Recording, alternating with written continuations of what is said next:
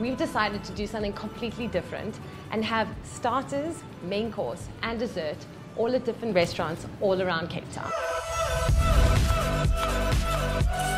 For starters, we arrived at the Asian-influenced restaurant Bow Down, owned by the charming Graham Oldfield and his wife Philippa. Their restaurant trades from Tuesday to Saturday, 6 p.m. to 11 p.m. The vibe is a casual dining experience with a beautifully designed small menu and an Asian flair. We went there for their homemade bao. It's basically like eating a cloud with the fillings of your dreams. We indulged in the spicy Korean chicken bao, miso glazed aubergine bao, and the fresh cucumber salad. Sake paired well with the clean, rounded flavors.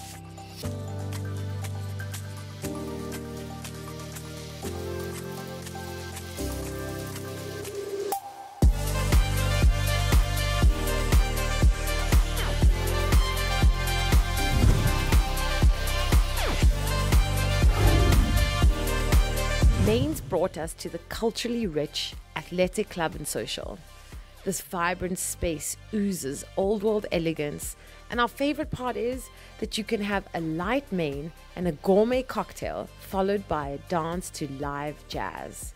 The Greek owner Athos has delved into the sophisticated bar food culture and is a proud collector of vintage sports photography. We ordered the whole sardines with a chili fennel salad, char-grilled halloumi with spiced peaches, and a classic daiquiri to get us in the mood for a little dance.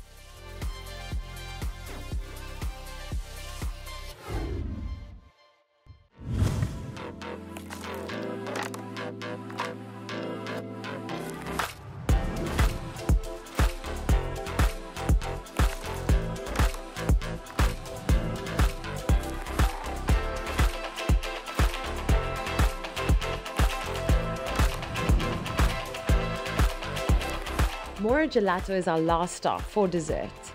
This gelateria evolved from a family-run business. It is now created in South Africa with fresh local ingredients in a traditional Italian way. The difference between ice cream and gelato is that gelato is softer and lighter with a lower cream content. Moro is open most nights until midnight, which is vital if you're stopping for a dance before dessert. With the ice cream in my hand and the beautiful festive spirit of Cape Town around me, I hope that you round up your favorite friends and family and join in on this beautiful dining experience.